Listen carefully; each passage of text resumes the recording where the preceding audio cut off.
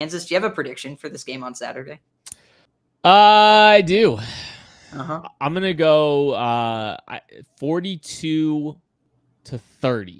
Actually, you know what? I'm going to drop that down a touchdown each. I'm going to drop that down. I'm going to go 35. I'm going to go 35-23. I'm going to go. I think Duke's defense is salty.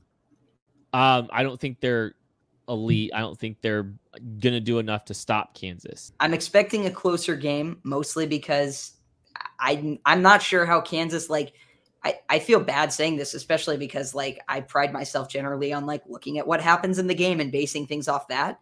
But I think there's, like, a different mentality that comes with learning how to play from in front. Yes. That's a little bit different than learning how to, or catching these teams off guard or going into someone's place and making a statement. So I expect a closer game, like 31-28 or something like that.